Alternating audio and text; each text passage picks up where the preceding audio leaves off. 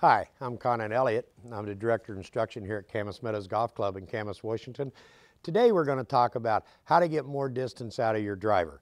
Materials we need here are a driver, a golf ball, and a practice range in order to be able to work on that swing. Probably the number one question of all golfers wants, how can I hit it further? Everyone wants to hit it further. Well, there's several aspects to that. One is the actual path of the golf swing that you make.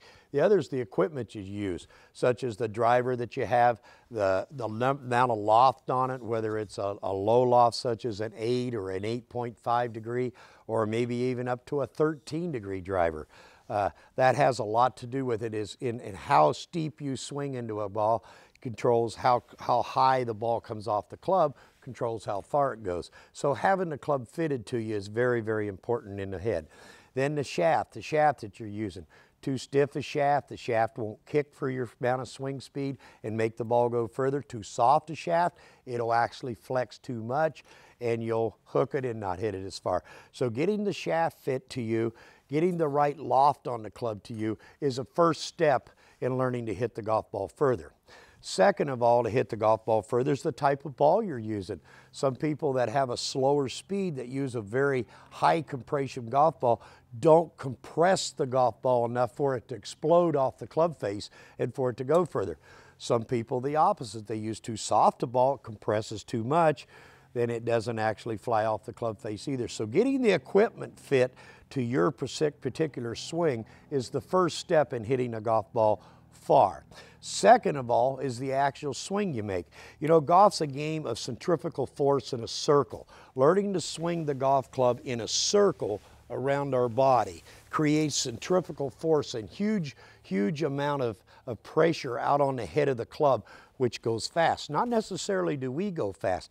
Most people that go to hit it farther do two things. They hold on tighter and they swing their arms faster. And really, that doesn't create any force at all on the head of the golf club. Actually, as the great Jack Nicklaus said, the further I try to hit it, the lighter I hold on to it.